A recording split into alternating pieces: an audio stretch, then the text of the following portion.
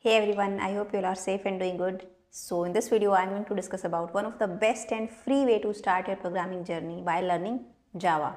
Yes, now you can start your programming journey and take your preparation from basic to advanced level by enrolling in guided path of Java by Code Studio and master the topics like variables, operators, control statements, arrays, strings, OOPS concepts in Java and many more topics. Now you must be thinking why you should enroll in this guided path, what you will get. The very first thing is this guided path covers basic to advanced level topics in a structured way.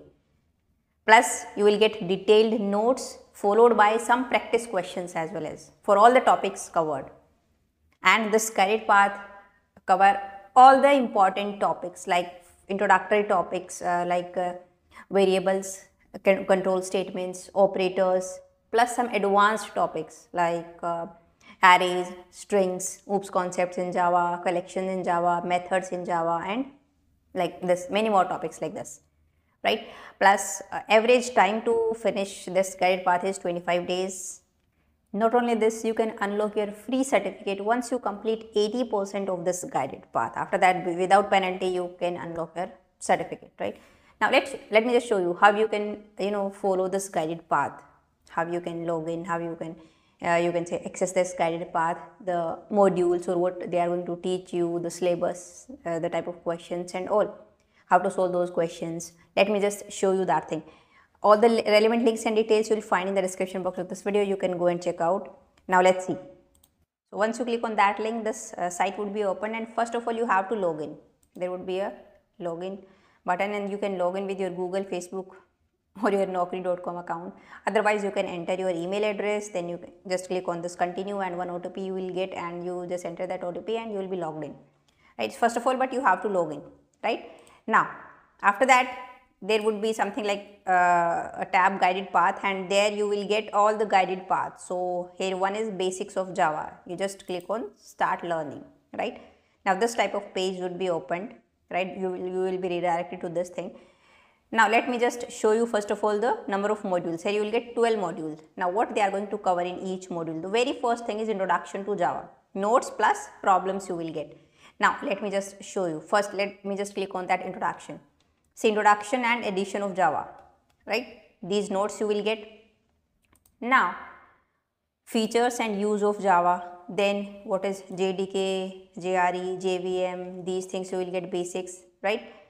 After that practice problems also. See, like this JRE full form, you just select your answer, submit and click next, right?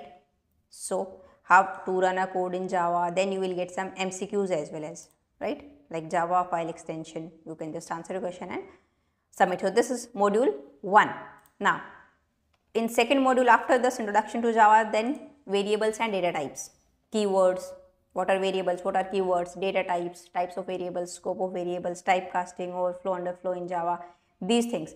Same, let me just click on anything like keyword in Java, you will get notes here. After that practice problems, these are practice problems, right? Then data types and then practice problems, like this. In every module you will get notes plus questions, right? After that after the notes. Now practice problems also you will get. Now the third module is basic input output in Java, like how a user can input, how you can take input from user in Java, right? Then MCQs plus practice problems, programs, like this. Practice problems: find area of rectangle, print name and age, swap two numbers, calculate simple interest. 4 problems are there. So you can click on one problem and see. Here would be the problem statement. First understand this thing, detailed explanation, what input you can give, what output they expect, these things. First of all read this thing, then you can write down your code here. So just select your language, you are learning Java, so you can select Java here and then you can write down your code and you can submit, right? So practice problems would be given here. Now in the next module is what? Operators in Java, all the types of operators, arithmetic, assignment, relational, logical, bitwise, all the type of operators plus MCQs. Then control statements in Java, selection statements, then practice problems as well as then iteration statement, jump statement and then practice problems, right? Methods in Java, what are different type of methods, parameters, method overloading, and practice problems. Just click on any one and see types of methods in Java: predefined, user defined, with code. They have explained everything. Then you will get question like valid function and output, which method, some MCQs are there, right? And after that, at the end of this module, practice problems are always there. Function to print hello world, print all the divisors of a number, set bits, total prime, right? Like this in every module, this is the pattern. Then memory allocation, right? Garbage collection, then arrays, 2D arrays, advantages and drawbacks of arrays, practice problems, then strings, right? Then OOPS concepts in Java, right? Packages, class, constructor, encapsulation, inheritance, polymorphism, everything. Exceptional handling, introduction to exceptional handling, types of exception in Java, multiple catch block in Java, right? Finally, block in Java, and everything you will get here. Then MCQs. Then finally collections in Java. Why we use Java collection, introduction, then MCQs, then problems and collection algorithm. Let's see example problems. These are example problems like what is the output of the following program, right?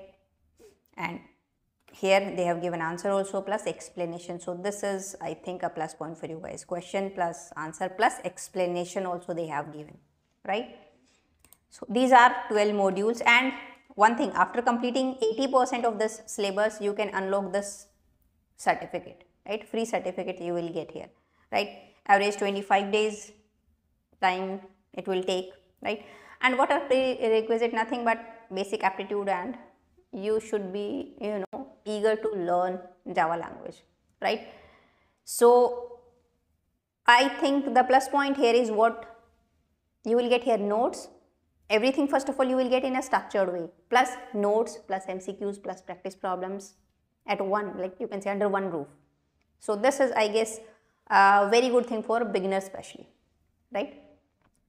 So now all the relevant links and details you will find in the description box of this video. You can go and check out, and if you find out this kind of video helpful for you guys, let me know in the comment section. So now I'll see you in the next video. Till then, bye bye, take care.